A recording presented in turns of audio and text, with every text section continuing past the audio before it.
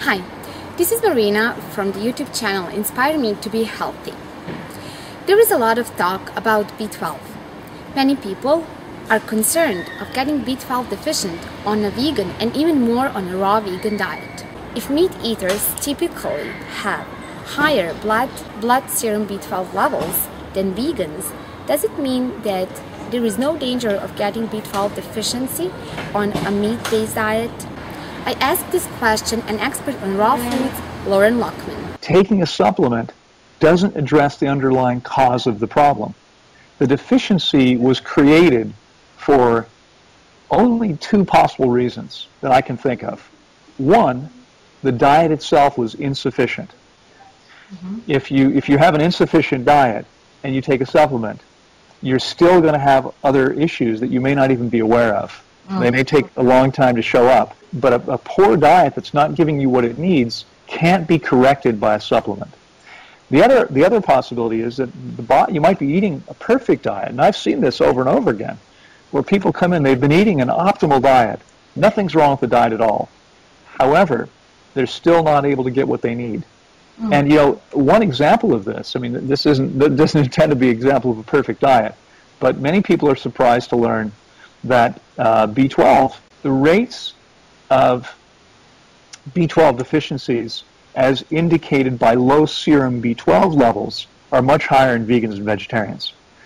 Not surprising. What that says is that people who are not eating animal products are going to have much less B12 circulating in their bloodstream. Well, that makes sense because animal products are loaded with B12.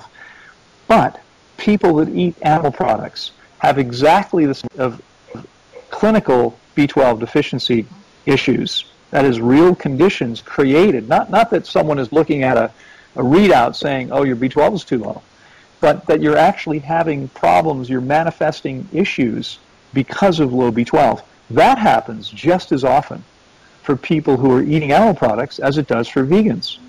What that means is it's not about how much B12 you're consuming. It's about whether your body is able to actually access and use it properly or not.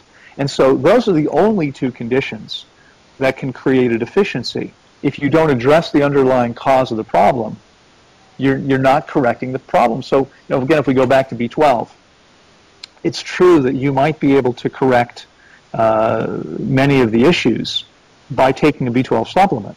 But given that we understand relatively little about the functioning of the amazing human body and our nutrition, I mean, it's been estimated that 5 to 10% of our nutrients in plants have even been discovered yet. So if we're correcting a deficiency by taking a supplement and we're not addressing the underlying problem, how do we know that we're actually doing everything we need to do?